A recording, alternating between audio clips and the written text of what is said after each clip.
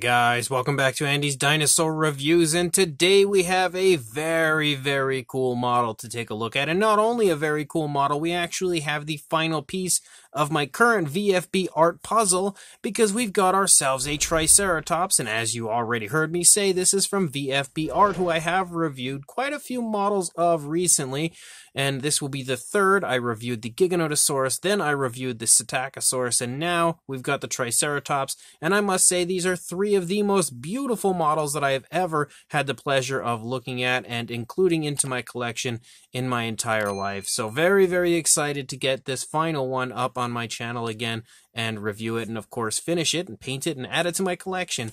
And hopefully I'll have the pleasure of, reviewing some more of his work in the near future. Definitely going to try to get a hold of more of his models, because they are, like I said, some of the most beautiful I've ever seen. But as you can see, this time again we're going to go out with a bang, as we've got ourselves a very cool looking Triceratops. So at this point, I think the best thing to do would be head straight to a closer look. So let's go ahead and do that right now. So starting up here at the head sculpt of our Triceratops, you can see that we have the mouth in an open position. The Triceratops is obviously letting out some sort of a vocalization, and I feel like the stance of the Triceratops makes it almost look like it's kind of holding its ground, so I'm going to go ahead and say that it's probably defending itself. And in fact, just the positioning of the Triceratops, I could just envision in my head like a group of these Triceratops kind of circling the young and, maybe fending off a few Tyrannosaurs. I really feel like that's kind of like the, feeling I get from looking at the model. But you can see, again, the fine detail looks great, even though it's probably going to mesh a little bit there with my backdrop because it is a similar coloration. You can, regardless, see how nice looking the actual skin texture looks here on the Triceratops. You can also see we've got a really nice hooked beak for the dinosaur. You can also take notice to the fact that the tongue is kind of sticking up there on the inside of the mouth. The detailing inside of the mouth also looks pretty nice. You can see the teeth and everything right there. You could definitely make out the teeth very nicely on both the upper and lower jaw. And now that we're this close, you can also see some very nice looking skin texture again to the lower jaw as well. As you move up here, you've got a pretty nicely sculpted out eye. You as well have the horns, and the horns, what I like about this one is the horns come out and curve very nicely here on this one, and you can also see that they come out to an extremely sharp tip. I don't know how good, there we go. You can definitely see how nice the tip of the horn looks on this Triceratops, so that as well looks pretty cool. As you continue to move up a little bit further, you reach the frill of the Triceratops, and I love all of the really nice looking scale detail that we have up here, but you can also see kind of like cracks and crevices running along the course of the frill of the Triceratops, which looks really cool. Moving down here, again getting a nice shot from the front of the dinosaur. That is definitely an animal I would not want to see charging at me. And you can again see what the head looks like over here on this side as well. Pretty much just as beautiful as it did on the initial side. There's not too much going on. You can see a slight left turn to the head of the Triceratops, but very slight. As you move back here into the neck, you can also pick up on some nice kind of like tensing here in the neck region. You can as well see some osteoderms picking up, and the dinosaur starts to kind of become coated with them. You can really see that here as we move back into the, front leg and shoulder area. You really start to see the osteoderms and stuff picking up pretty much everywhere. You can also see the throat is nicely sculpted out, and you have a very different style of scaling here for the underside of the Triceratops as well. That detail looks really nice. But again, as you move back up here, you can kind of make out the shoulder blade right there. Probably a little hard to see just because, again, it's blending so badly there with my backdrop. But once we get some paint on it, I think you'll be able to take notice of it a little bit better. You can also see that this foot is kind of lifting up off of the ground.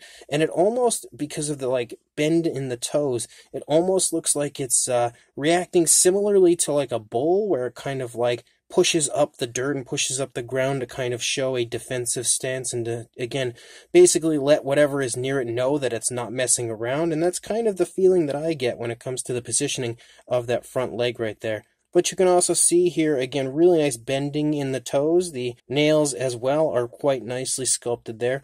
on the foot, and you can also see some nice muscle definition moving down the course of that leg. As you move back here into the stomach region, you can again see more scales as well as tons of osteoderms throughout.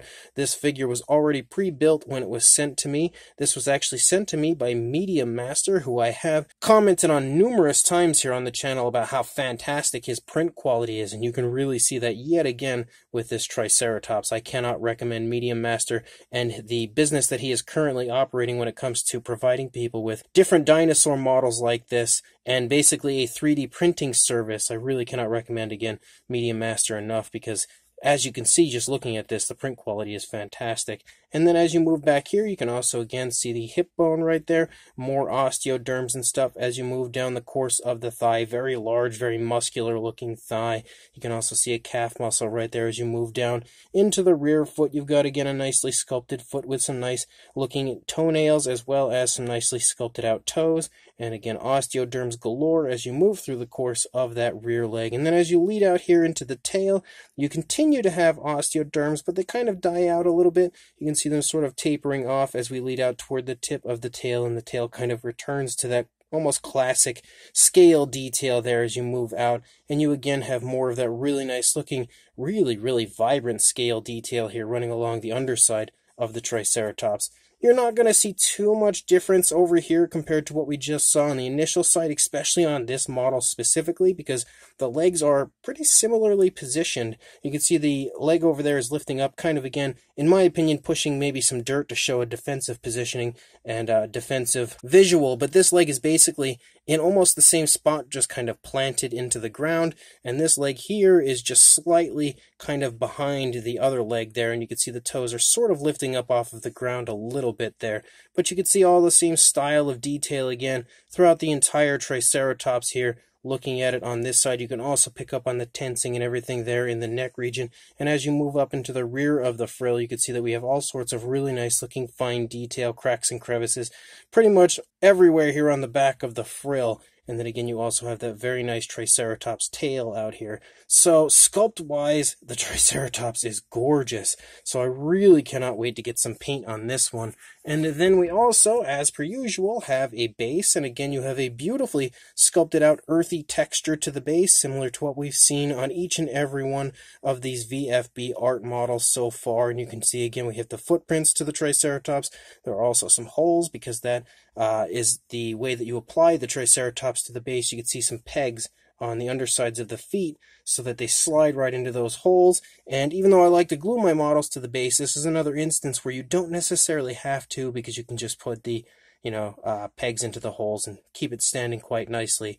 But the texturing and everything looks great throughout, and you also have the VFB art logo right there in the center of the base. And then this really cool kind of circular, well, more like oval, almost egg shape, outer edge that runs around the base to, again, just kind of give it that, museum-like look, that museum-like quality to it. So let's go ahead, get this end of the Triceratops painted up and check it out from there. And here is the Triceratops now fully finished, painted up, and honestly looking pretty nice. I was happy actually with the way it turned out. I didn't have any real inspiration for the paint scheme that I've chosen for it. It was just basically something that was floating around in my head, and I really wanted to have like that darker grayish tone with the reddish sort of face, because I felt like it would be a coloration that would work well for like a bull Triceratops, like a male Triceratops. And again, actually having it applied to a Triceratops now, it looks pretty good. So the idea, again, of having that coloration turned out pretty nicely. But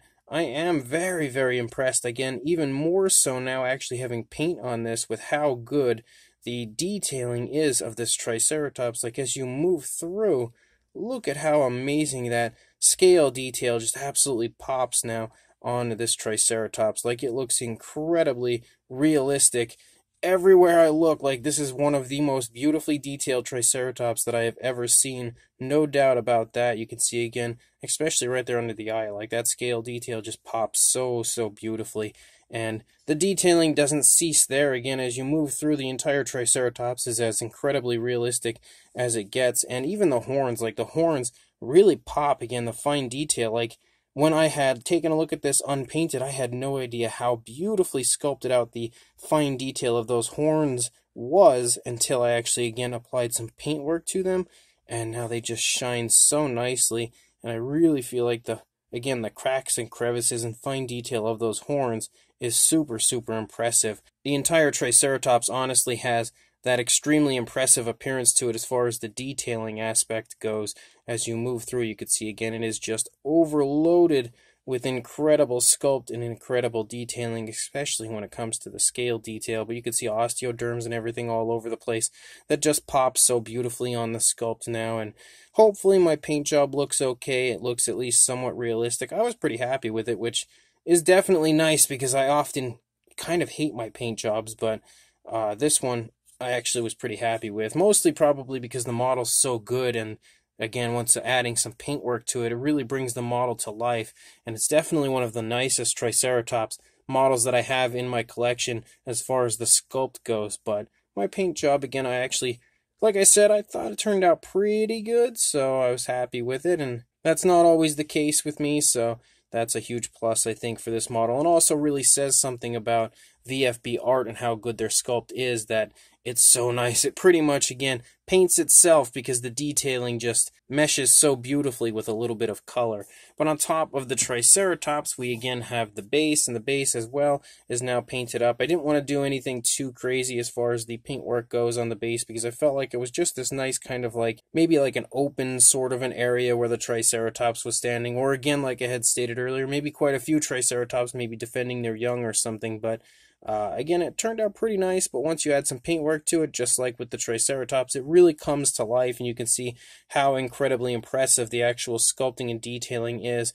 And I painted out the VFB art logo this time because I felt like it just really needed a little extra paintwork for that area to help that logo stand out and show off who is responsible for this incredible model. So definitely psyched about this. Having it now fully finished is really exciting. I'm very happy to actually get it on the base and check it out from there, so let's go ahead and do that. So again, like I had stated earlier, there were a few pegs on the undersides of the feet of the Triceratops, and you basically just have to line those up with the spots on the base, and then your Triceratops is standing in there. And I also love that one foot is just slightly up off of the ground. You can see once it's actually standing fully, planted into the base, you can see how that one foot is just stepping up off of the ground, which I really think, again, kind of shows off that almost like the Triceratops pushing dirt up to give sort of like a display of don't mess with me or I'm going to charge. So that really, really looked cool again, I think, on the model. As far as a size goes for the Triceratops, I don't know what the longest point would be. I guess the horn.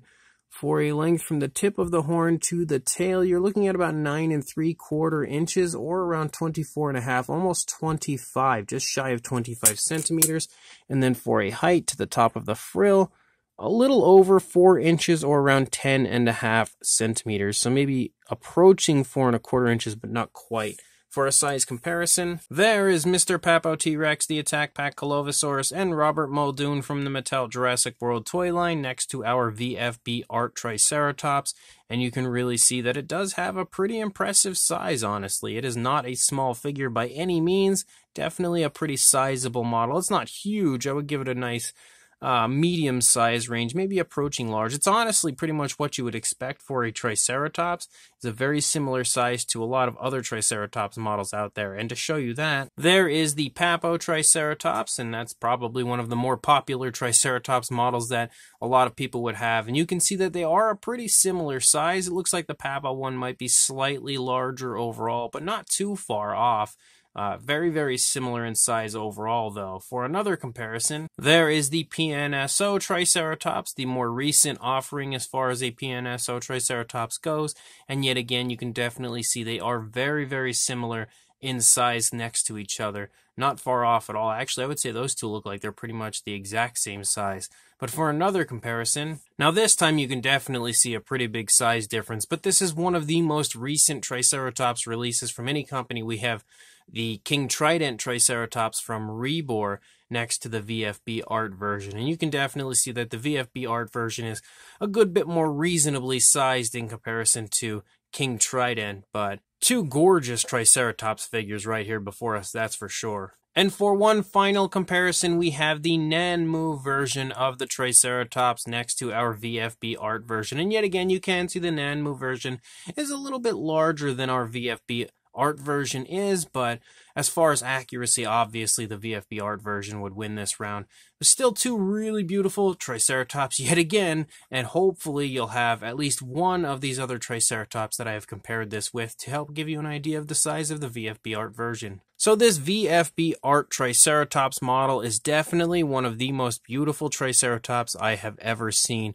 It is without question a gorgeous sculpt and a really nice pose. I love the positioning of the Triceratops. I also love that the head is kind of like leaning down, which further shows off again, I think, that defensive appearance. Like it's obviously showing you that it's going to charge and you probably should get away.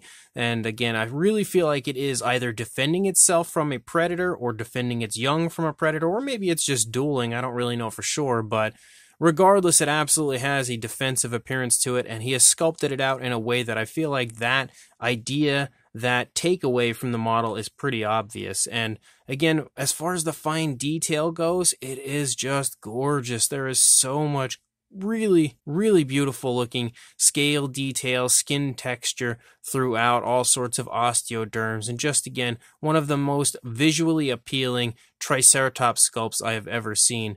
The paint job, of course, was done by me, so I guess I can't really judge that, and that would be, of course, up to you guys and what you guys think it looks like. If it looks good, if it looks bad, I'm not really too sure, but I liked it. I thought it turned out pretty nice and really fits the model overall as far as that kind of like bull type of a Triceratops look. And I think painting models is always so fun, so relaxing, and just probably one of the coolest hobbies you could have.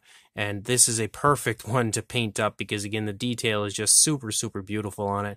And we also have a nice base, and I love the fact that not only do we have a really highly detailed earthy area, we also have that kind of outer ring there just to kind of polish off the museum-style look to the model. And as a whole, again, it completes one of the most incredible-looking Triceratops models that I have ever had the pleasure of checking out here on Andy's Dinosaur Reviews. So if you are interested in this model, I will include a link in the description to where you can check this out on VFB Art. I will also include a link to Medium Master in the description because that's where you can purchase this right now from him. Again, he is in collaboration with not only VFB Art, but many other artists to bring you all sorts of incredible dinosaur models from sculptors of different countries that we normally wouldn't have the opportunity to get here in the United States. So huge shout out and huge recommendation when it comes to purchasing from Medium Master, but also again, make sure you check out the Patreon page of VFB Art so you can stay up to date with everything he is producing and get all the latest information on his models from there. And also, I will include links to all the different accounts of VFB Art that you can follow, and of course you've got Facebook, Instagram, all of that stuff, so you can keep up to date that way as well. So make sure you check all that stuff out. Make sure you pick up one of these gorgeous Triceratops, and also like, comment, and subscribe, and I will see you in the next review. Thanks for watching.